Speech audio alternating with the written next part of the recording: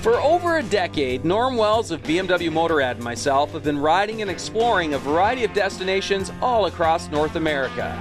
So, what do you do when you've ridden North America from stem to stern? Well, besides bragging to your buddies, you conclude that there's really only one thing left to do. For a sacred piece of hallowed ground, or on a rainy weekend in August of 1969, a pivotal moment in popular music history took place.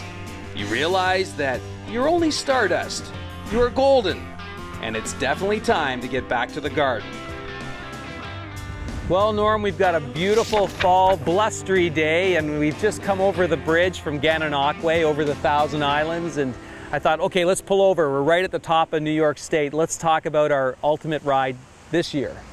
Yeah, definitely. And, you know, we're going to try something a little different this time. We're going to hit the Catskills area of New York.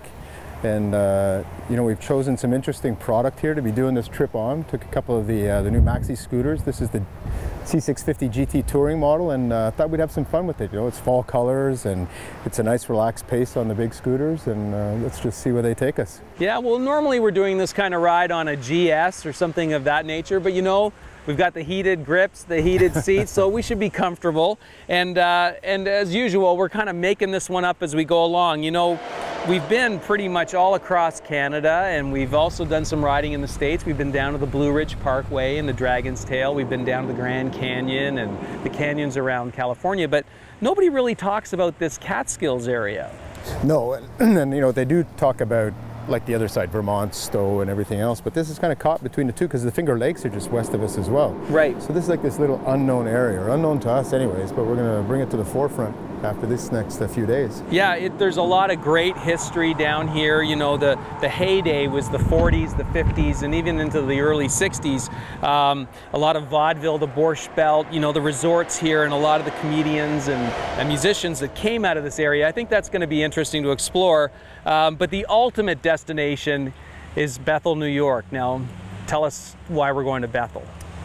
Well, Bethel is actually one of the areas that you pointed out right off the bat when we started talking about this, because that's the site of Woodstock. And you being the musician you are, I know that that's going to have pull some heartstrings on you, I'm sure, when we get down there.